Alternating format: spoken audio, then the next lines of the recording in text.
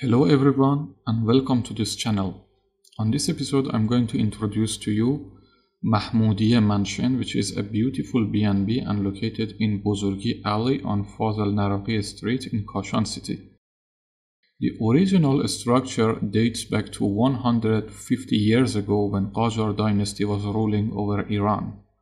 The owner of this house was a judge known as Fazel Naraghi. This building was renovated a few years ago and turned into a small hotel to be available for reservation. Another interesting fact about Iranian architecture is the symmetrical design that you can see on every side of this house.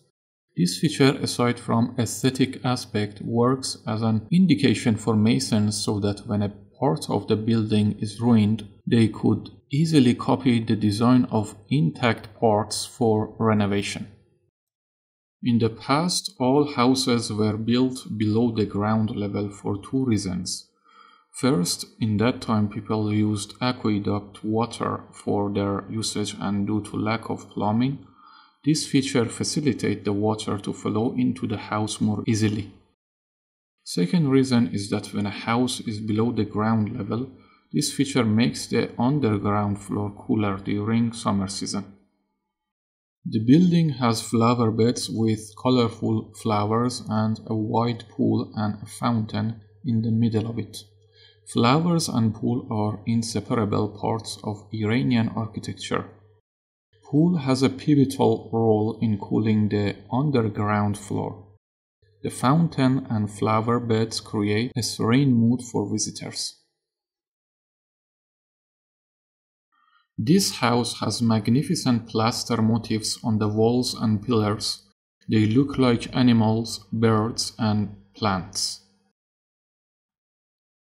This place has modern equipment and a fancy restaurant for receiving guests.